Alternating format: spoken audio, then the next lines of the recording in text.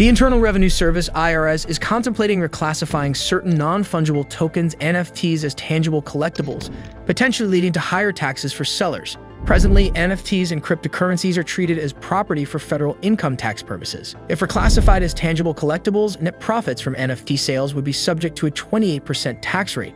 To determine if an NFT represents ownership of an already defined collectible asset, the IRS plans to use a look-through analysis. Taxpayers have until June 19, 2023 to comment on the proposal. Notice 2023-27 indicates that the Treasury Department and the IRS plan to issue guidance on treating specific NFTs as collectibles under Section 408M of the Internal Revenue Code, affecting the long-term capital gains tax rate under Section 1H IRS. In addition to potential changes in NFT taxation, the United States government is examining the broader digital asset space.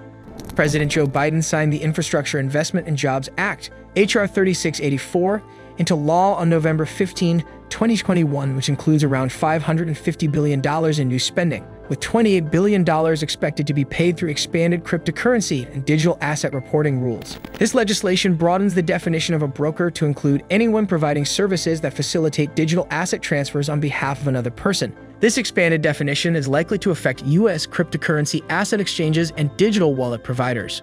Starting with the 2023 tax year, brokers of digital assets will be required to report taxpayers' trades and transfers of digital assets on Form 1099-B. These developments suggest that the IRS and the U.S. government have a growing interest in regulating and taxing the rapidly expanding digital asset market, including NFTs and cryptocurrencies. The proposed changes and reporting requirements may have significant implications for taxpayers and businesses engaged in digital asset transactions. As these changes are implemented, it is crucial for stakeholders to stay informed and adapt their practices to navigate the evolving tax landscape.